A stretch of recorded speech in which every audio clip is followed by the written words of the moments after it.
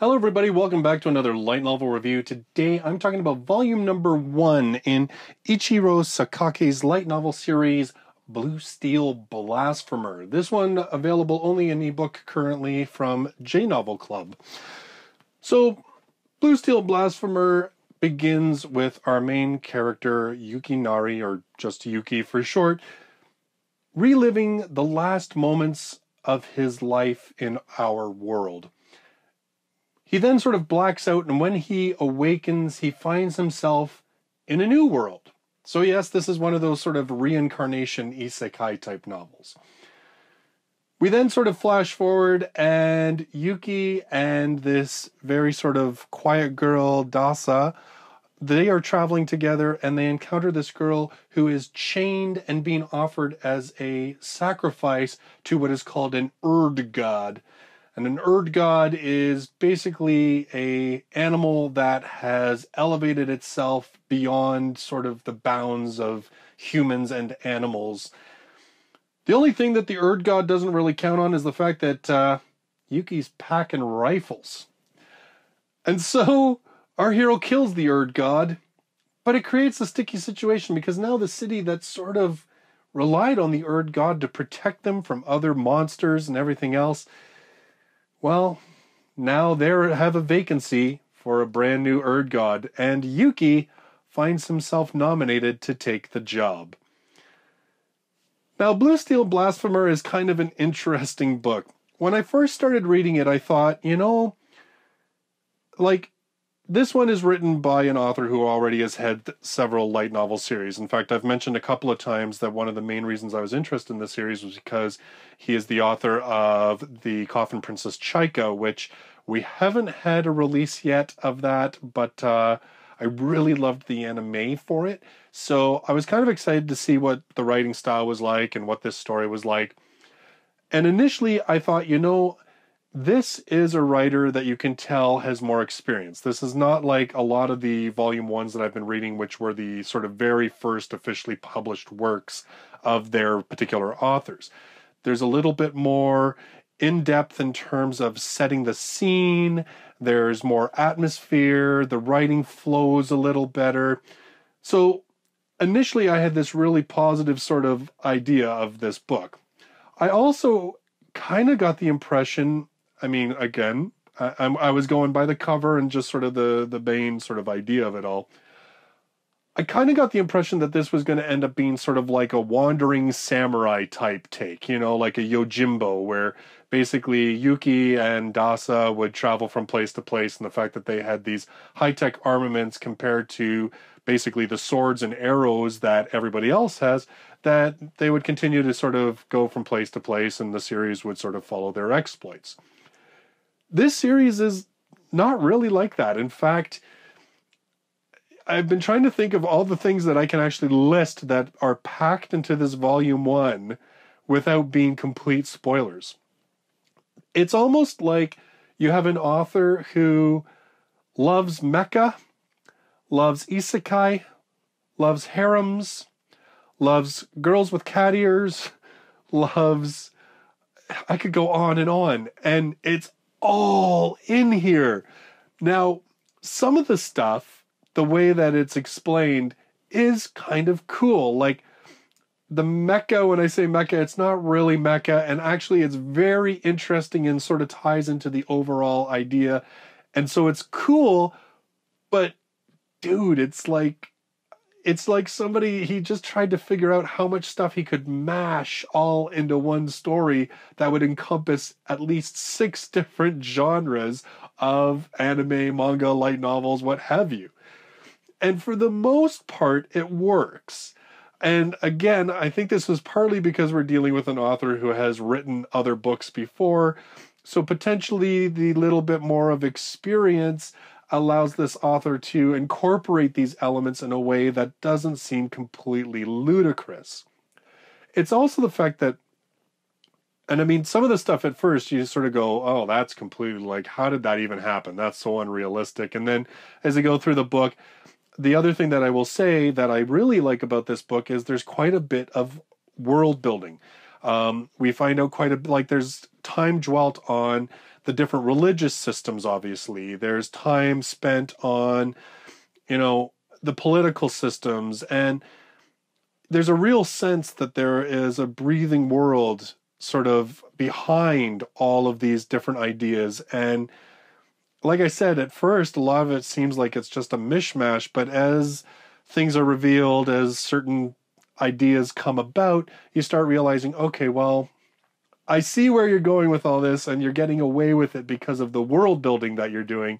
But at some points, I couldn't help but feel a little bit like it was just a little half-assed. Like there was just a little too much thrown in all at once. And some of the stuff, you know, some of the stuff at first when it happened, I was just like, oh, come on, really? Now we're going here?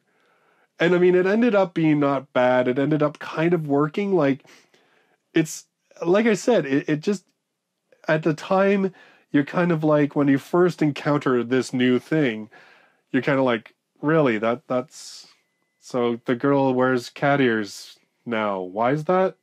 But then, when you find out that she's almost blind, and that these cat-looking ears are actually devices to heighten her already heightened sense of hearing, you know, you kind of buy it. Like, I think that's kind of the least spoilery thing, because that happens very early on.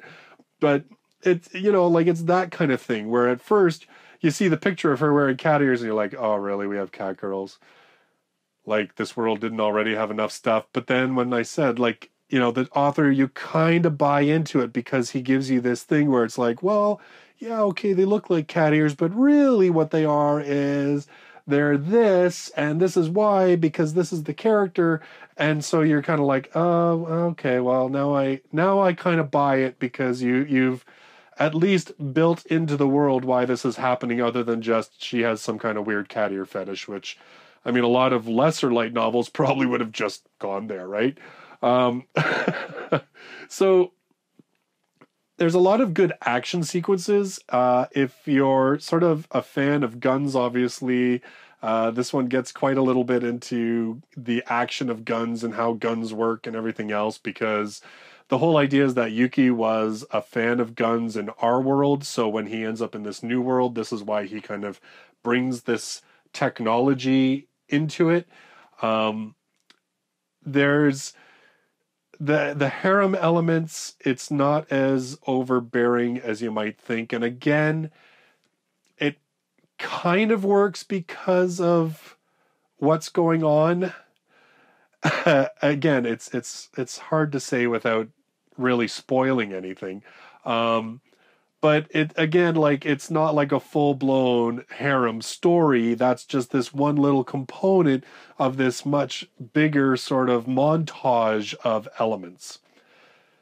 Overall, though, it pretty much works. And even some of the more outlandish elements, as I said, they work because the world building is there.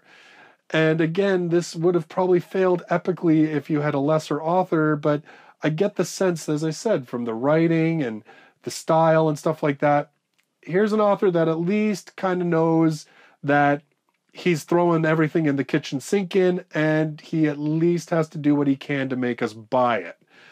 So this one ends like in a very different direction than I thought that it would. And I'm interested to see where it goes from here. Now, taking a look at Amazon and Japan, and as well as like the light novel database, it appears there's only 4 volumes of this series. And I don't know, like, it seems to me like that seems to be it, that there's only 4 books. I'm not 100% certain. It could be that the author's just taking a very long time between volumes 4 and putting out volume 5. But at this point, on Amazon Japan, there is no listing for a volume 5, and volume 4 came out over a year ago. So we'll see. I mean, we'll get there. The way J-Novel Club seems to be pulling these things out, we'll be done the 4 books before the end of the year. So, I mean, if you're looking for something that's a little bit different, but isn't like a invest yourself for 30 volumes worth of story, this could be a really cool series. And like I said, it's a little bit different. I'm interested to see where the story goes from here, like where he leaves off, there's a lot of different ways that this story could go. And I'm kind of hoping that if it is only 4 volumes, that there's sort of a, a more compact idea here. So we'll see what happens. Anyway, I know Bluesteel Blasphemer, my review is kind of like the book itself, a whole mishmash of ideas and mishmash of thoughts. Overall, it works. Overall, I enjoyed it. I mean, I read through it very quickly. It was a very engaging read. And, you have enough backstory of at least the 2 main characters, Dasa and Yuki, to make them quite interesting. And they have kind of a fun little dynamic between them. It reminds me a little bit of the siblings in No Game, No Life, just in terms of like the sister being very like mechanical in her speech, a little bit, broken, a little bit very blunt and to the point. I'd say that's probably the closest relationship that I would compare it in terms of the light novels that I've read so far. So anyway, Bluesteel Blasphemer, like I said, fairly decent book. I think it would have failed epically in a lesser author's hands, but because of the world building that this author manages to do, I pretty much buy most of it. And yeah, I'm actually very interested to see where this series goes. And I mean, if it's only 4 volumes, I gotta say, as easily and quick a read this was, and then, as much action and stuff there was, I can totally see myself finishing this series off pretty easily. So those are my thoughts on volume number 1 of Bluesteel Blasphemer. My next review is going to be on volume number 1 of How a Realist Hero Rebuilt the Kingdom. This is another J-Novel Club title that, honestly, like, volume 2's already come out, and right now I find I'm trying to catch up with all the volume 1s that I've missed, whether it be from J-Novel, Yen, there's a whole bunch. Mostly J-Novel, because they have been getting very aggressive with their release schedules. It's pretty awesome, actually, to see the variety of titles that they're bringing out. Somebody said to me, they're like, you remember when a year ago, like, J-Novel Club had 4 titles and now they have 17? But anyhow, so that's going to be my next one. I've heard some actually really positive things. It is another isekai, but with a bit more of a different spin. And like I said, I've heard some good stuff about it, so I wanted to at least check out the first volume of that. So, if you love light novels and you want to see that review, as well as all my future light novel reviews, and you're brand new here, don't forget to subscribe to the channel. If you want to check out some of my older reviews, I've got a link to those as well. I really appreciate all of you joining me in this video, and I look forward to seeing you in the next one. Till then, bye-bye for now.